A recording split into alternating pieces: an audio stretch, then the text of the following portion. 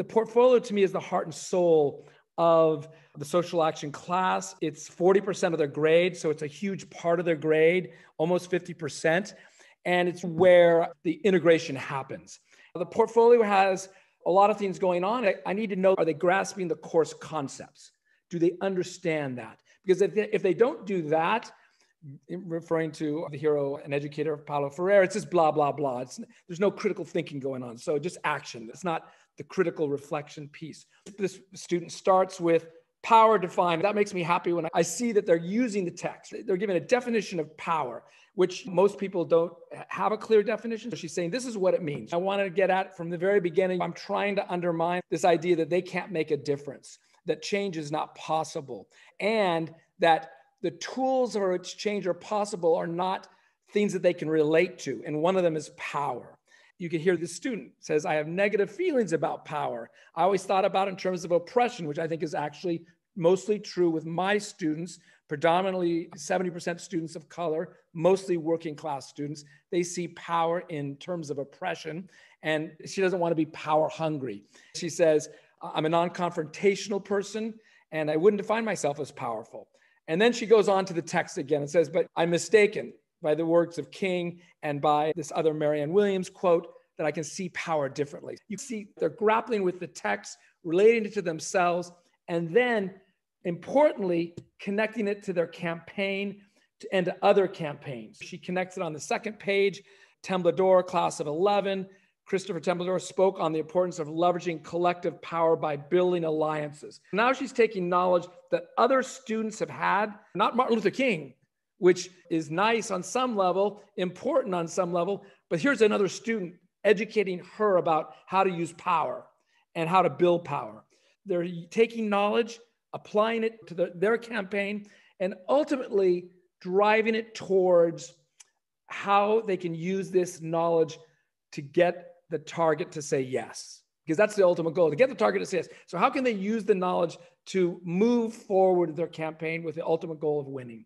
This is also a chance by doing this to see, are they doing the work? I would say a third of the students by class 10 have not done anything.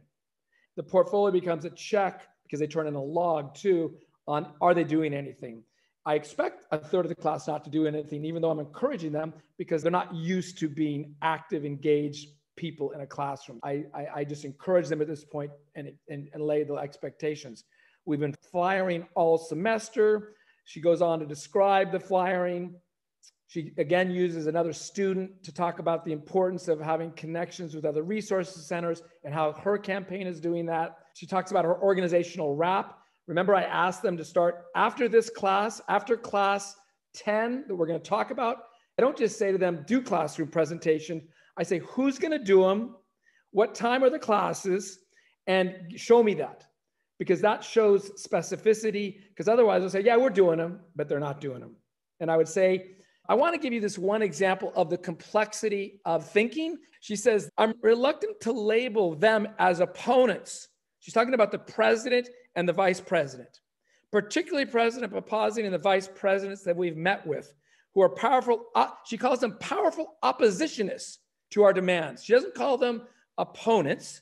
She doesn't call them the enemy. She created that language herself. Powerful oppositionists. While they have rejected our demands, they've expressed their shared commitment to house every student in need. She says, I'm reluctant to call them opponents, as I do believe that ultimately we want the same thing, to house students. But I want to show you the complexity of their thinking, of her thinking, in comparison to, I think, if you're not trained, which a lot of students have that righteous anger, and that's totally fine, but without some reflection about our powerful opposition. It is helpful in the process of bringing about change because she's not posing them as an enemy.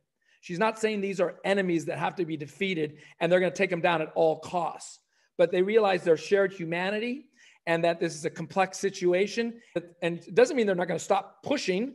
She's going to keep pushing, but she recognizes them as people who are not there yet, but they're going to get there. That's a huge insight. I turn it in 3 times. It just works for my grading schedule. I know when it's coming, and it's like an exam. It usually takes me a week to do, to read them all. I give them extensive feedback on what they're saying, of course, and giving them insight and examples for them.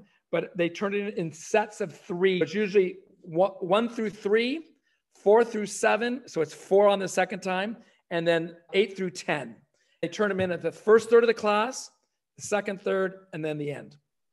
The first portfolio is not very good because they just haven't done this integration of academic and coursework. So I tell them, okay, the second one I get, if it's better than the first one, let's say you get a C on the first and an A on the second, I will combine the A and the C to get a B and I'll call that the first. And then you get an A on the second one. So you're at an A minus.